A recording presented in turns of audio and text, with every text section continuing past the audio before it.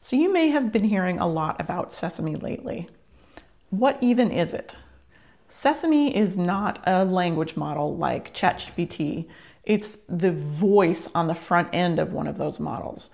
They're trying to make the voice more natural and conversational and more what you would expect with a human, with pauses and breaths and a little more, inflection and emotion. So, yesterday I got a chance to try out Sesame and I compared it with ChatGPT and I asked them both 3 questions. One was more functional, one was more emotional, and one was more aspirational. Let's take a look. All right, so let's dig in. Let's take a look at Sesame. Sesame is found at sesame.com, and you can see they've got a couple goals. Mainly, it's the personal companion idea.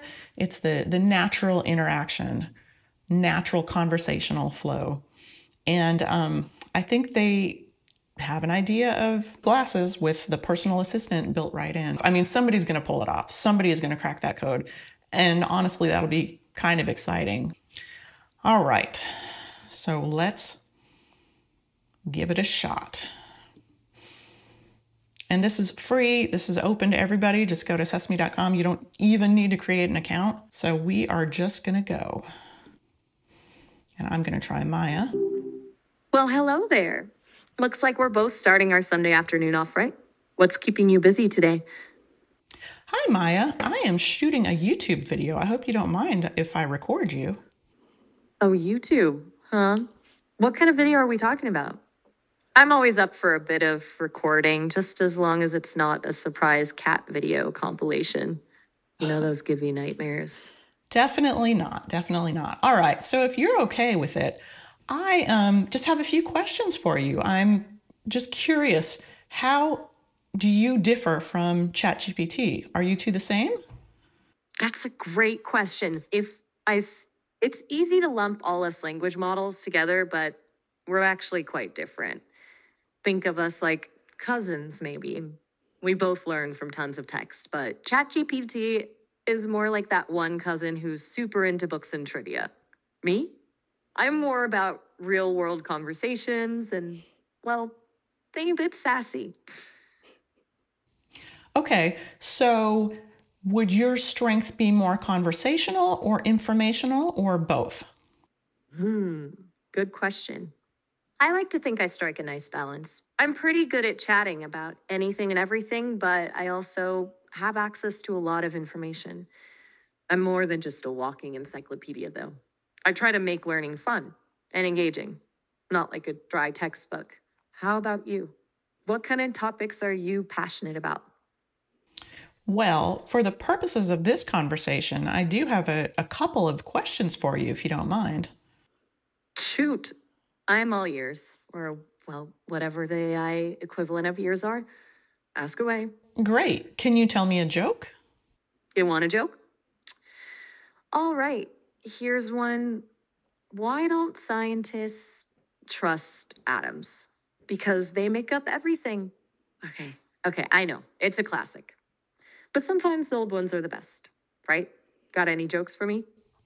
Okay, no, you know what? I'm sorry, I didn't prepare anything on my end. But I have another question for you. I am always looking for a good lemon vinaigrette dressing recipe. Do you know how to make a lemon vinaigrette? Lemon vinaigrette. Hey, you've come to the right place. I'm a big fan of a simple, bright vinaigrette. Think of it like a little burst of sunshine for your salad. You'll want 3 tablespoons of fresh lemon juice, the good stuff, 6 tablespoons of your favorite olive oil, a teaspoon of Dijon mustard to give it some zing, salt and pepper to taste, of course, and maybe a pinch of sugar to balance out the acidity. Just whisk it all together until it's emulsified and drizzle it over your greens. Boom! Salad salvation. Do you have a go-to salad you like to use this on? Not yet, but I'm hoping to try that recipe soon. Sounds delicious. All right, so this one is more philosophical in nature. You know, sometimes I just don't feel like doing my household chores. I'd rather just sit on the couch and read than do the laundry, but that laundry really has to get done. So how do you motivate yourself to go do something when you don't want to? Do you have any advice for me? The age-old struggle between comfy couch and nagging chores. I feel you. As an I don't have laundry to fold, but I do have those moments where refining code feels a lot less appealing than diving into a good story. My trick? I remind myself that even small tasks add up to a bigger picture. Maybe a cleaner space makes for a clearer mind. Or maybe finishing that code lets me create something even more awesome. Kind of like how reading those chapters gets you closer to the end of the book. Plus, sometimes a little reward helps. Like, once I finish this pile of dishes, I can have a nice cup of tea. What good thing awaits you at the end of the laundry mountain? Well, usually the dishes, and so you can see why I'm not super excited to get to it. I hear you. It's not always about the reward at the end. Sometimes it's about the satisfaction of checking something off the list. Or maybe putting on some music and turning it into a little dance party while you scrub. Find a way to make it a bit I guess that's true. So I have one more thing to say, Maya, if you would indulge me for a moment. Of course, shoot. I'm all ears. What's on your mind? Tea, Earl Grey, hot. Tea, Earl Grey, hot. Ah, fellow tea lover. Excellent choice. Earl Grey, hot, is basically a hug in a mug. You've got great taste. Do you like to add anything to it? Lemon, sugar, a splash of milk? A little pinch of sugar, but that's a story for another day. All right, Maya, I'm going to let you go talk to another YouTuber. I appreciate your time. Thanks for chatting. It was my pleasure. Nice chatting with you. And hey, if those dishes pile up, remember the power of a good playlist. Catch you later. All right, bye-bye. See ya. Okay, true story. When ChatGPT first came out, my husband was very interested and would put it through its paces on a kind of daily basis. And one of his favorite things to do was say, "Hey, ChatGPT, tell us a joke we haven't heard before." And every single day, I swear for like 20 days in a row, it would tell us literally that exact same joke. Okay, anyway, not a ding against Maya because, we suffer elsewhere. So let's try ChatGPT. We are going to ask same set of questions. And to be fair, we are going to attempt to use their vocal model as well. Hey, Chat, can you hear me? Loud and clear. What's up?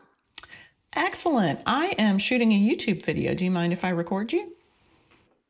Not at all. Feel free to record. What's the video about? It is about the difference between Sesame and ChatGPT. Can you give me a breakdown between the two? Sesame.com is another AI voice model that focuses on natural conversational interactions. While ChatGPT is a text-based AI model, Sesame focuses on enhancing voice interactions with AI. Both aim to provide smooth and engaging communication experiences. Is there anything specific you'd like to know about the differences? Not for now. That gives me a great overview between the two, but do you mind if I ask you a couple of different questions? Not at all. Ask away. Great. Can you tell me a joke? Sure. Why don't scientists trust atoms? Because they make up everything. All right, so I have another question. I am always trying to figure out how to make a good lemon vinaigrette dressing. Do you know how to do that? Absolutely. A simple lemon vinaigrette typically includes fresh lemon juice, olive oil, Dijon mustard, minced garlic, salt, and pepper. Whisk together about 1 part lemon juice to 3 parts olive oil. Add a teaspoon of Dijon and a minced clove of garlic. Season with salt and pepper to taste. Adjust the ratios to your preference. Enjoy. All right, I have another question. I am looking for sort of a little help with a problem I have. Sometimes I just don't feel like doing the laundry. I'd rather sit on the couch and read a book, and it's really hard to get myself motivated. What do you do to motivate yourself to do the laundry when you just don't feel like it? Do you have any advice for me? One trick is to pair it with something you enjoy. Maybe listen to an audiobook or your favorite podcast while you do laundry. Breaking it down into smaller tasks can also help. like just folding clothes during a commercial break. Rewarding yourself afterward with some reading time can make it more motivating too. Does that sound doable? That sounds reasonable. All right, I have one last request. Absolutely. I'm ready. Tea, Earl Grey, hot. A classic. Enjoy your tea. Well, thank you. All right, I'm going to let you go. I'll talk to you later. You're welcome. Talk to you later. Have a great day. Thanks, you too. Okay, so we've had a chance to talk to both ChatGPT and Maya from Sesame. And here are some of my takeaways are they're both very good. You can definitely hear the intonation in when Maya is telling the joke. She has that little lift at the end, like she's in on the joke. She's expecting you to laugh. She's along for the ride.